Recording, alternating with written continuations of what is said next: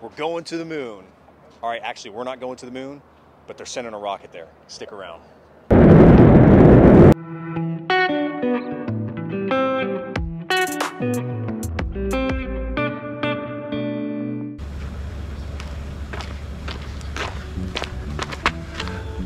All right, it's 6 o'clock in the morning.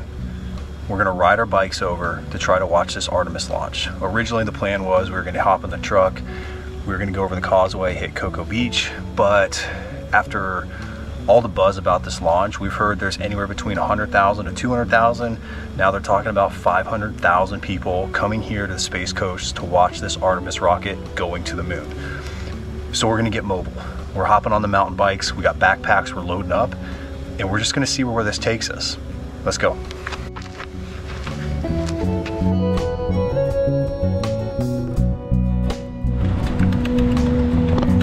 All right, 6:30, sun's just starting to come up.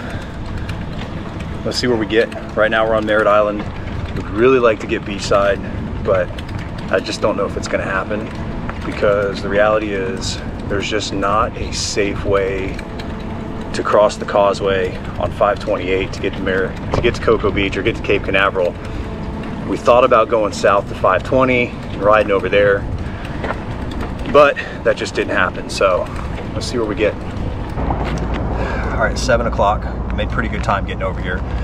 We decided to stay on the island side of the causeway. Just a lot of traffic.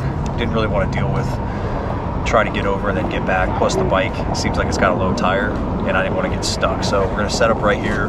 The launch pad is directly in front of us, so we should have a pretty good view of everything.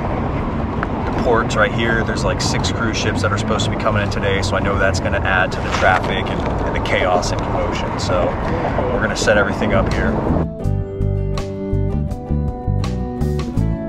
All right, what's up guys? We finally made it, we're set up. We're out the side of 528. We got the bikes over here, the pad's right over there. It's 8:30 in the morning. This was the original launch window, but they just announced that they're gonna push it back about 30 minutes. We got some rain that's rolling through. It looks like it's gonna stay offshore, so I don't think that's gonna be a problem.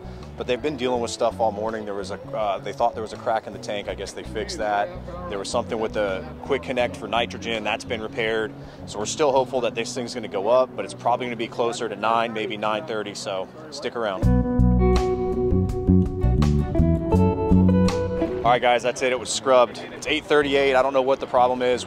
There's so many people out here that we can't really even get a data signal, even though we've got full bars, but as you can see, the weather looks pretty gnarly over there, so I don't know if it's weather related or if it was an actual problem with the rocket, but August 29th, it ain't happening, so we'll have to catch the next one. So if you guys wanna see the coverage of the next launch, make sure you stick around, subscribe to the channel right here, watch this video next, and I'll see you next time.